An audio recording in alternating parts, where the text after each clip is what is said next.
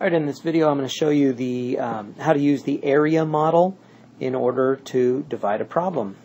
So basically, whenever I see 583 divided by 4, or some sort of division problem like this, I think of, first off, I remember that, okay, well that looks like this in the traditional way of doing it.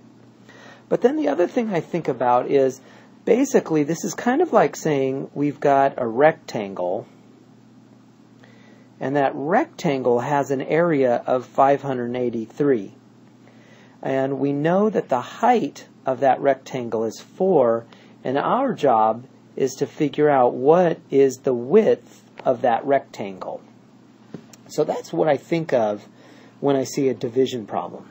So let's get started. So let's say we know the height of this rectangle. Of course we do, it's 4. And since we know that the entire area of this rectangle is 583, we can kind of chunk it up a little bit. So we can say, well, let's take this rectangle and cut it, not into equal halves, but let's just cut it into two smaller rectangles. And I'm going to say, well, if the width of this rectangle right here is 100, and we know the height of that rectangle is 4, that means the area of this rectangle right here is 400, and so we subtract and we get 183 units of area left over. So that means this blue area right here has an area of 400, and that leaves us with 183 units of area left over.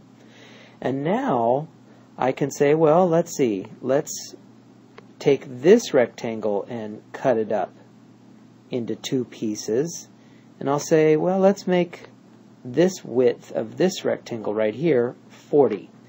And if I do that, the height of this rectangle is still 4, so 40 times 4 is 160, and I subtract, and that gives me 23 units of area left over.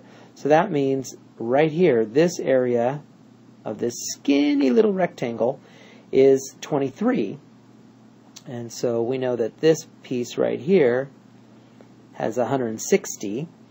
So let's see, this big rectangle over here is 400, this rectangle right here has an area of 160, and we know this last rectangle has an area of 23. So what is the width of this rectangle? Well, if the height is 4 and the width is the area is 23, that means we can say, well, the width of that rectangle would be 5. So 5 times 4 is 20. We subtract. We have 3 little units of area left over. So sure enough, so that tells us that the answer to this question is we're going to add all of these up, and we get 145 with 3 units left over. So this answer is 145 remainder 3.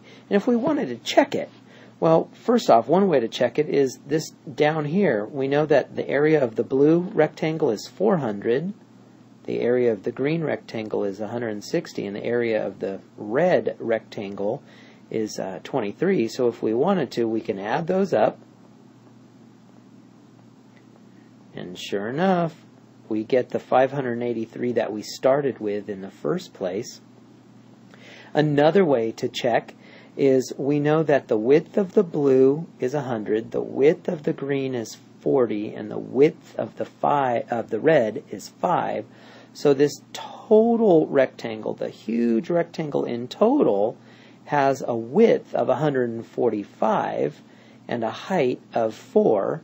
So if we wanted to, we could do 145 times 4, and that gives us